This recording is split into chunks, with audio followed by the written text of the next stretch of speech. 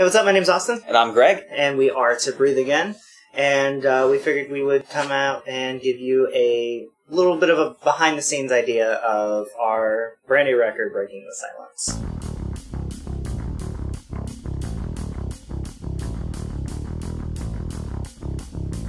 The next song is a song called Another Life. If you've been with us, like I said, we've been working on this. We've essentially been working on this record, but we've been working on this project, just the band itself, for like going on 4 years at this point.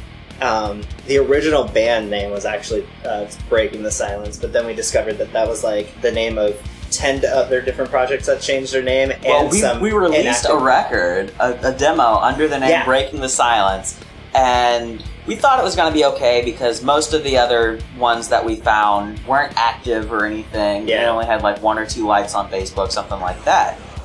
Well, we give our EP that had Another Life on it to our distributor, and we get misinterpreted by the algorithm for another band called Breaking the Silence, who is an acoustic Christian pop duo. Yeah.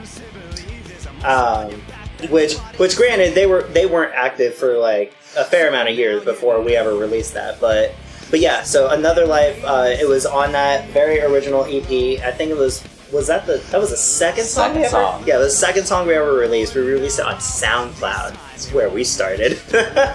And nothing against SoundCloud, but it makes me chuckle every time I think about it.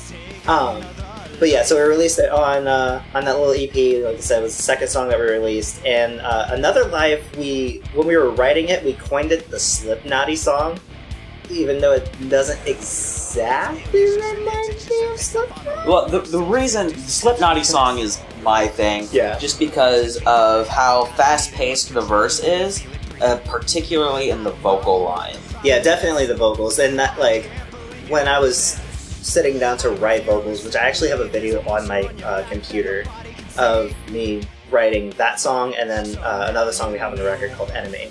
I actually like recorded my lyric writing sessions, and it's on it. Like honestly, it's much more of a Metallica style song, which I really appreciate because I'm a huge Metallica fan. Lyrically, though, Another Life is about just kind of the idea that you don't really understand someone with mental illness, or you don't really understand mental illness in itself, unless or until you go through that same thing for yourself. This song was written in direct response to the passing of Chester Bennington. We've been very vocal about suicide awareness and things like that, and this song is calling out suicide denialism.